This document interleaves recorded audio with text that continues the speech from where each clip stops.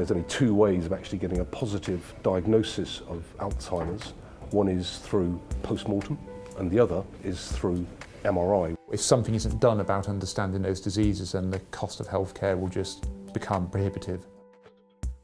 Siemens Magnet Technology was nominated for the Royal Academy of Engineering's MacRobert Award. They've completely reinvented the superconducting magnet which goes into MRI scanners, which makes them lighter, easier to access, more reliable, and opens up the door for much improved diagnostics and clinical research. In an NHS hospital today, a routine MRI scanner would be about 1.5 Tesla.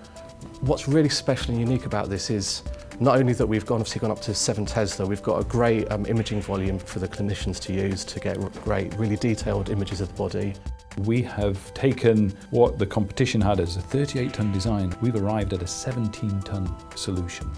Within such a magnet structure, you have huge forces and stresses that you have to deal with. So you actually have to get very creative at how you deal with managing those forces and stresses, and that has been the key part of the innovation. There are 2 or 3 occasions that I can remember on the project where I was told that it couldn't be done, but we did it. By harnessing the science and understanding at almost a molecular level how our magnets are working, that we've been able to then translate that into this very efficient embodiment.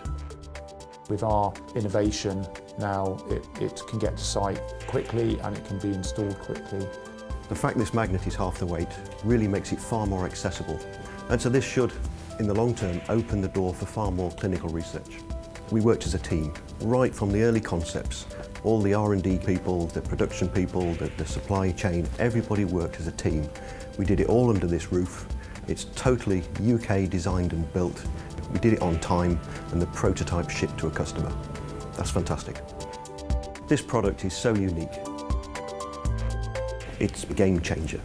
What they achieved was a real step change in manufacturability, reliability and cost.